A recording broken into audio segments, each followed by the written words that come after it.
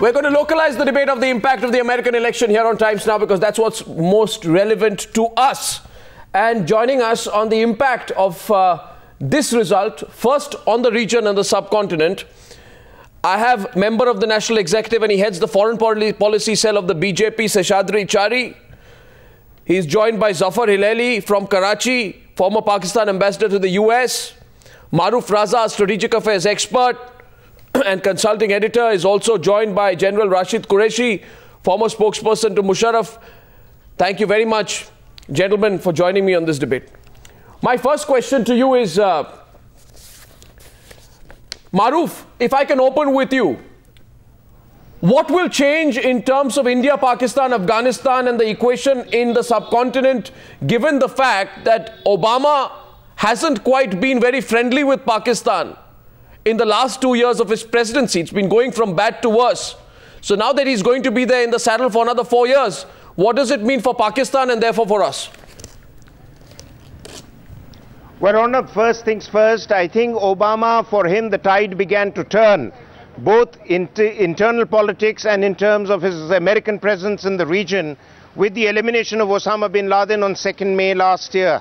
After that, three things happened. One, it has left the Pakistani military embarrassed and clearly not so much an ally of the US as it had pretended to be.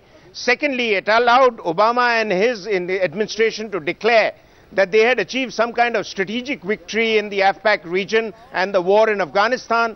And then they spelt out an exit plan. So therefore, what is going to happen now is the implementation of the exit plan for the Americans by 2014. There are various options being touted, from partial exit systematically over a period of time beginning from now. And the other option is that America will keep a presence there, which could range from a reasonable military presence to just special forces. Either way, there are two issues that are of interest to us. One is, President Obama is certainly not in taking any more nonsense from Pakistan. In fact, after reopening of the road link from Pakistan into Afghanistan, when there are few months, Pakistan imposed an embargo on American movement, America has continued with its drone attacks. So in many ways, he is the drone war president now. The second aspect, which is equally important, and we have to see that, is Obama has not only promised India support for a seat in the UN Security Council, but also spelt out India as his partner for the 21st century. So clearly, there is going to be more pressure on Pakistan to deliver. Pakistan is going to be more embarrassed with Obama and his administration, who knows the games that Islamabad and Rawalpindi have been playing. And there is likelihood of betterment of ties between India and the US. Now, how much the government in India is going to respond to it is anybody's guess. Certainly not too much on the China issue. Zafar Hilaly, I want you to respond to Maroof. Bad news for Pakistan. The relationship was anyway going bad, as is evident from Obama's comments during his third presidential debate, where he said if we had asked Pakistan for permission in the context of Osama bin Laden, we would not have gotten him. That showed the deep level of distrust between the Obama administration and your government. How are you going to deal with another 4 years of the Obama administration? Well, we'll deal with the Obama administration and Obama and his insults in the way that we have dealt, which is in our national interest. If he over exceeds the limit, there will be another ban on the movement of goods. He has succeeded quite well thus far in alienating the people of Pakistan and in insulting the government. So if he wishes to continue like that, and he thinks he can get his way, that will be, we'll see what that happens. But Obama, I think, since the last 3 or 4 months, has simmered down and is talking quietly and cooperating. And that's how we would like it to be, because he must surely know, even though he's now 4 years in that post, he should know that trying to bludgeon us into doing his will does not work. Well, what you're saying seems to indicate that Pakistan will, if required, put greater pressure on Washington, strategically blackmail Washington if required, in order to get its way. But I'm not sure here, are you, Sheshadri Chari, that is going to work? Because Obama has defended the use of drones. Even Mitt Romney has been in favor of drone attacks. They have established positions on the subject. Will a strengthened Obama give in to Pakistan's blackmail on strategic routes? Well, I put that question. I put that question to Sheshadri Chari, Mr. Hilaly. Yes. Let's get another perspective, Mr. Hilaly, coming back to you. Now, going by what Mr. Zafar Hilaly has said. Yes. I only hope he is not speaking the official version of the Pakistani establishment. If this is going to be the attitude of the Pakistani establishment, I think the US-Pakistan relationship is going to nosedive.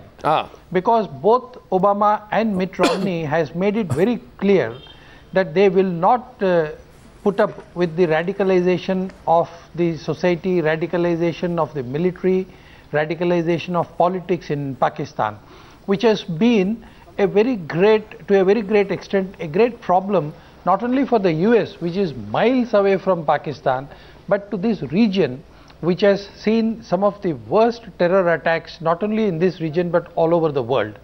So I think the US attitude towards Pakistan is more of democratizing the polity there. And if Pakistan is able to patch up with the US and live up to the expectations of the world, it's not just the US which is expecting Pakistan to be more tolerant, less radical and more democratic. The whole country, the whole of India requires it, and all the countries around Pakistan also require a more stable Pakistan, seeing the way the world economy is moving. Therefore, it will be in the best interest not only of Pakistan but also of India if Pakistan is able to bring down this rhetoric of we will deal with the US the way we have been dealing with, and all these things are not really going to help Pakistan in any way. So, having said that, I think we have also to rethink about what the US has done to this region in the last 4 years. The Obama administration has actually not been able to tackle the issues in this region because they probably do not have a proper insight into what is really the ground realities in Afghanistan, the ground realities in Pakistan, the ground realities in Southeast Asia, and also the ground realities between India and her neighbors. I think this requires a lot of study. India has to study the Indo-US relationship in the last 4 years. What are the pitfalls, where we have not been able to tackle the situation, where we have not been able to convince the Americans enough to take a proper outlook. And I think if we are able to look into this in a broader framework, the next 4 years of Obama administration could probably be more useful to this region. And we are more concerned about the Pakistanis have to begin. But the Pakistani side has to begin, General Qureshi, the Pakistani side has to begin. I fully agree with that. By toning down their aggression. You will have to tone down your aggression. General Qureshi, I want you to respond to the point made by Sheshadri Chari and Maroof Raza. Now Obama comes back strong. Obama told you in March, Obama told you in May, and Obama told you in the course of the presidential election that he is not going to indulge an over-aggressive Pakistan anymore. Do you have a choice, General Qureshi, but to pipe down? Maroof, you did not let Mr. Hilaly finish, and you intervened and he could not finish and complete his argument. First of all, you see, when you start questioning in a way as if you're threatening Pakistan, there is an automatic reaction from Pakistan that don't threaten us like this. You have your experts who I've listened to, and I totally agree with my friend when he says that the United States will have to have a fresh look at how it deals with India and Pakistan. There is no doubt about that. There's no rhetoric from Pakistan. There is no effort by Pakistan to compete with the United States in bringing or subjugating Afghanistan, which is what the United States has been doing over the last so many years. Now, yes, Obama is there for another 4 years. Yes, in the past, there have been incidents where tensions have arisen. Yes. And both countries, let me add, the United States as well as Pakistan has been able to resolve those issues. Whether Have they? What Hillary Clinton has said or what Obama, the way they responded, and ultimately whether it was that attack that the Americans did on a base, on an outpost on the Pak-Afghan border, or the stoppage of the supplies. Is now, that therefore, so? Having said and resolved these by saying that they did not mean it and it was a mistake, I think General, we can move forward. General, I do not think General, that there have will you be really additional tension. General, you actually believe that you have resolved your problems with the United States of America? No, with all respect, Zafar Hilaly himself began by talking about the tension that is there between both sides, and the general impression is that the re-election of Barack Obama is Islamabad's greatest nightmare. No, there's no nightmare in this. Obama will be able to communicate with us, and we'll be able to communicate with Obama as nations communicate with each other. Well, let me tell you what you is... don't have to... yes. For example, let me take a key point. I take the issue of Afghanistan. And we are looking now, and I'm going to open up this debate, and I'm sorry, General, if you feel that I stopped Zafar Hilaly from completing his comment. I plead guilty. It was me, it was not my colleague Maroof who did that. But I'd like to pick up the question of Afghanistan and go back to Maroof and then go back to Zafar Hilaly. Robert Blake was in New Delhi recently.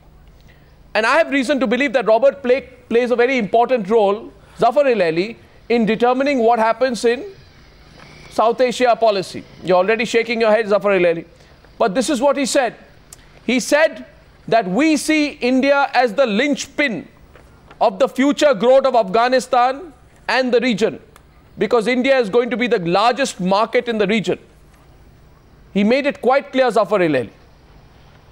So the Obama administration will want greater engagement for India in Afghanistan, which is also Pakistan's greatest nightmare. Zafar Hilaly, you disagree? Yeah, listen, if you can suck up to the Americans as much as you want to, but get some facts straight.